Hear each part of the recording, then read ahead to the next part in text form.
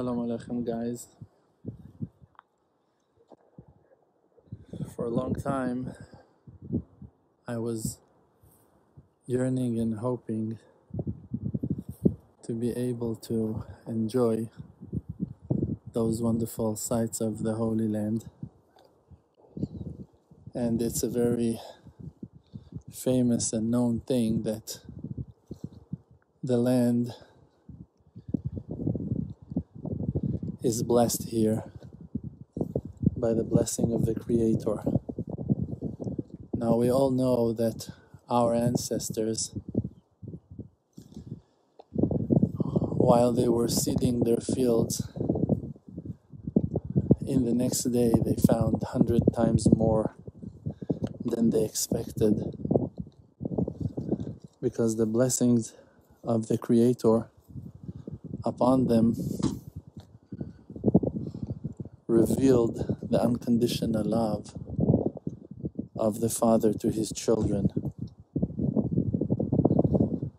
The thing is with us is that we do not believe in ourselves enough to realize and to understand that all that blessing until today is waiting for us. The Father cannot be happy until He will see His children stable and satisfied, confident, wealthy, healthy, and all the good things that the parent is hoping for his children.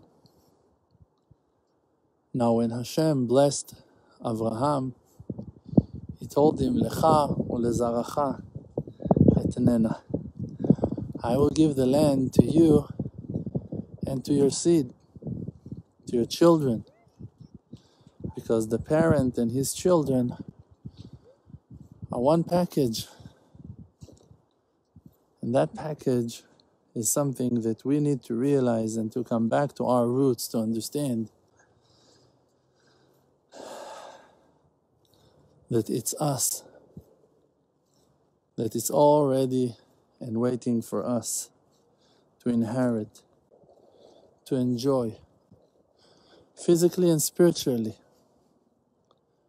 The blessing was also like that it's written on King David, that in one night he was able to learn and to achieve what that 100 holy, pure and wise sages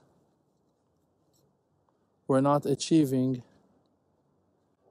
in 100 years of learning.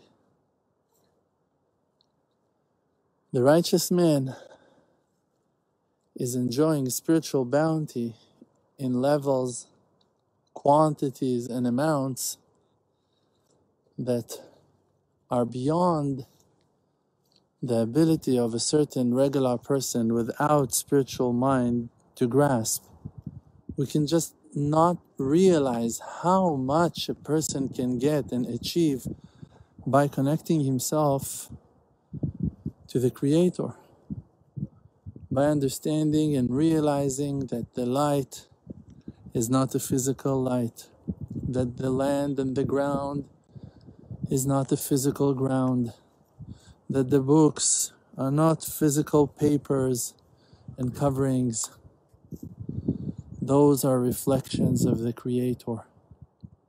The light is a godly light. The wisdom is divine, spiritual and pure, expressing the unconditional love of the Father to His children. And that's what we need to remember. You are not the physicality of your existence. You are the soul that lives within. Betoch ami anochi yoshavet. Inside my people I live, the Creator said, and is saying on daily basis, in every moment, The Creator is revealing and telling you, listen to the inner voice because I am talking to you from within.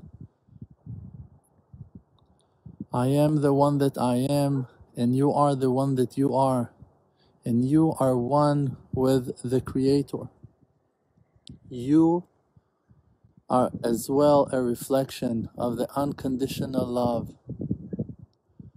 Houses in the promised land, cars in the promised land, citizenship in the promised land, a spot in a synagogue in the promised land. All of those are reflections of the unconditional love of the Creator to His children. And when I say we, I talk about all the children of that great person named Israel. Israel, Yaakov, our father. He had 12 children, 12 tribes. The blessing was divided to 12 tribes. Every one of them inherit a piece and a share in the holy land of Israel. The holy land of that holy person named Israel. 12 tribes are not only the Jewish people. The Jewish people are one tribe, the children of Yehudah. But not only the tribe of Yehudah are the children of that father, Yaakov. The children of the father Yaakov are the 12 tribes. The majority of the tribes are still lost in the darkness of exile between the nations, blend in a world that it's very, very hard to recognize the light of the Creator over there. It's very complex to understand the loving kindness of the Creator in the darkness of the exile. But our Father in heaven is standing over there, behind the clouds, behind the moon, behind the sky, behind the trees, behind all curtains of creation, and whispering to us with His loving voice, my children, I love you. I'm waiting for you.